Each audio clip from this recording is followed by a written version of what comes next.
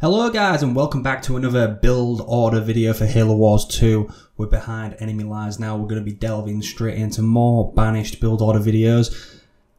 Kicking it off next with Atriox.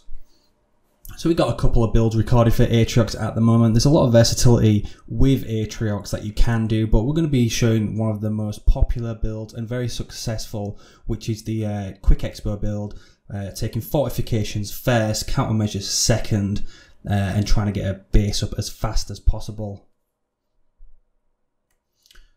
So to do this build, kicking straight off into the game, we are going to open generator first, because we're going to need that extra power. One, because we're going to need to get our Chosen out early to be able to defend that secondary base, because it's going to be very taxing on our eco, even with the fortifications. So we need a strong unit like the hero unit. Atriox is chosen to defend that base. Now, we open grunts because they only cost 100 blue. We don't want to really be opening chopper at the moment because it is kind of a defensive playstyle to start with, but then you start getting very aggressive once that second base is built. So, as always, make sure your generator is upgraded on time every time. Gives you that little bit of extra resources, which does come in clutch in busy games and competitive games. So same with your harvesters. First harvester, first gen always gets upgraded, and make sure your grunts are always active, picking up resources. So if you don't know how to do that, you can do queue commands. So you can basically queue up loads of commands and then forget about that unit, and it'll do it automatically as long as you're not hitting all units all of the time. You can do this on Xbox by holding right trigger and pressing X on each command you want it to do, and on PC you have your own key that you can set for that. Normally it's shift and click. So there we go, 122, already building that secondary base there. You want to build it just kind of after your fourth pad. So fourth pad's coming up there. You're going to go War Council 5th to get the Chosen out, as I said earlier. Make sure you continuously collect blue. The reason this is so important is because you don't want to lose your mini bases. It's still early in the game, so I mean a lower level opponent probably won't be stealing mini bases yet. A high level would have probably already took one off, yeah. So you can choose to collect your mini bases first and then go for the expo, but bear in mind it will delay that expo. So Chosen's coming out right on time. The second it gets built, we're going to be building him out 2 minutes in. Just before 2 minutes, we're already queuing up that Chosen to defend the base that is coming up.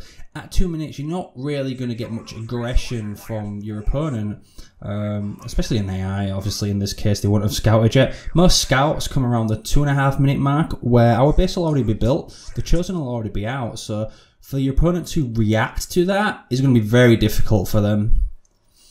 So once that base is built, you are going to be going double racks on there with an apex. The reason we take countermeasures is to give the jump pack brutes the trip mines when they're jumping over units. The trip mines do a lot of damage when in mass numbers. They slow the enemy. I think they've reduced it from a stun to a slow. It's about 85%, 95% slow now when they nerfed that.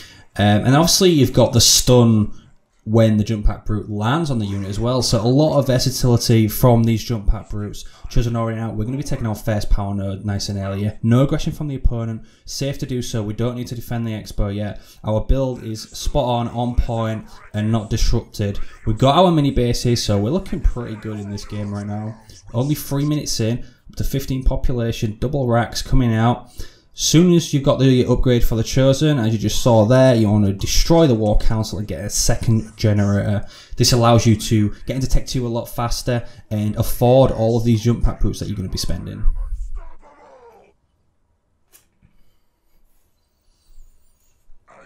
Again, the key is power here, so we're going to be picking up more power nodes. And there's the scout from the opponent, 330. So normally in ranked, you would get a scout a lot earlier than that. This is legendary AI. I don't find any of the AIs difficult, to be honest. I know a lot of people on the forums and stuff do. But that just comes with a learning curve and knowing how to play the game, which is what these videos are for. So we've got 2 power nodes, we've got 3 jump pack brutes, we've got Chosen, and we've got 33 population. The engineers that we're building are to keep our Chosen alive during engagement, so you're going to have to micro a bit there. As soon as the Chosen shield drops, you want to back him off and heal him up with the engies. And remember, the engies bubble, or the Y ability, E ability on my keybinds, pops a bubble which reduces damage by 40%. That is huge. They're just very weak against infantry, so you need to be careful. So opponents here already tried matching us on an Expo, but the problem about UNSC trying to kill bases like ours is that they don't have the damage that Banished do in terms of building killers. So our jump pack brutes with the Chosen are going to shred through this base very quickly. And as you saw on third point there, we go Dying Breath. Dying Breath is a very, very good early leader power. Your units, when your units lose all their health and they're going to die, Dying Breath keeps them alive for an extra 8 seconds. And that works with your Chosen as well, so you can get more utility out of them. And from experience, using Dying Breath on 4 jump pack brutes, can kill a generator before your opponent can kill them, which is really good for sneak attacks and things like that, and sniping gens, which will really put you ahead. It's a really good leader power.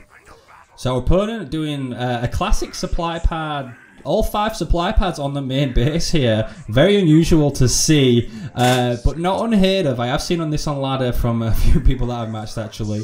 But you definitely don't want to neglect getting a power extractor because you will be very far behind. So we have enough power to go Tech 2 now, like 5 minutes 30, which isn't too bad considering the amount of power we've spent on Tech 1. And the units we're building. I mean, we're 66 population, so a late tech is completely fine if you have this much map dominance. Opponent's been wiped out, so give this build a try on ladder because you will do really well with it. I've got a different build for more aggressive maps like Mirage, Frontier, Fishers, where you wouldn't really want to use this build because you have to prioritize the minis and get more aggressive earlier on, so I will post that build later on as well. So let's just talk about Tech 2 after this build. So we're going to put down a third power extractor here. I mean, that's just because we're so comfortable in the game. I would not recommend putting down a third power extractor at all if you're behind, but when you're this comfortable, you can eco. First thing you want to do, get your War Council up, upgrade your Chosen. He's very powerful on Tech 2, especially if you manage to gain Vet 1 from the early aggression and keeping him alive on Tech 1 there. So at the moment we're just dancing around wiping out our opponents. So into Tech 2 you want to go into double racks. Keep your engines as well if you want about 3 or 4 engines to keep that Chosen alive.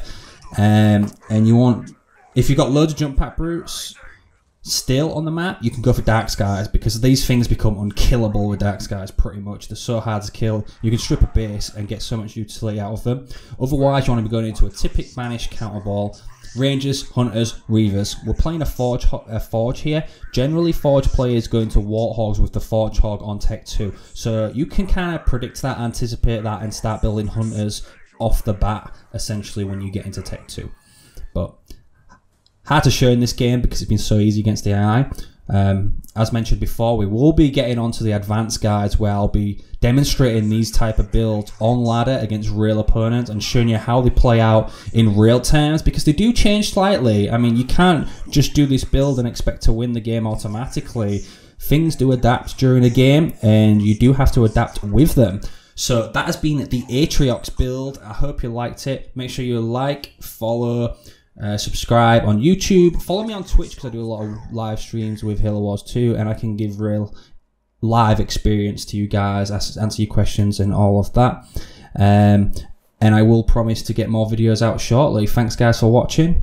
Peace out.